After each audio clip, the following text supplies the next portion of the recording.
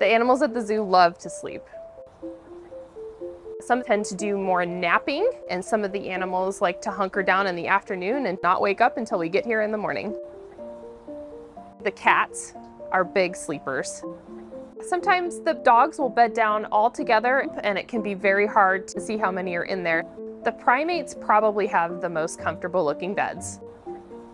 Being well rested is a very important part of the animal's routine and their health.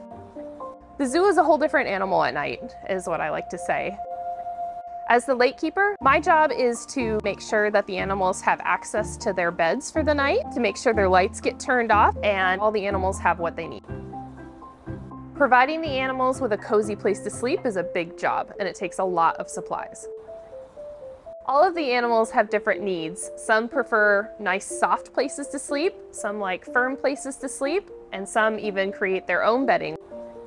A lot of the animals at the zoo use hammocks to sleep in. The giraffes and the rest of the hoof stock use a lot of pine shavings.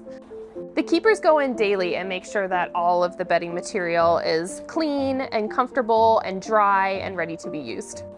We check on all the animals throughout the night.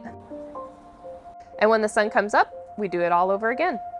To help the animals in our care thrive, the Oregon Zoo Foundation is raising funds to support their snoozing needs. Because a well-rested animal is a happy, healthy one. Thank you for your support.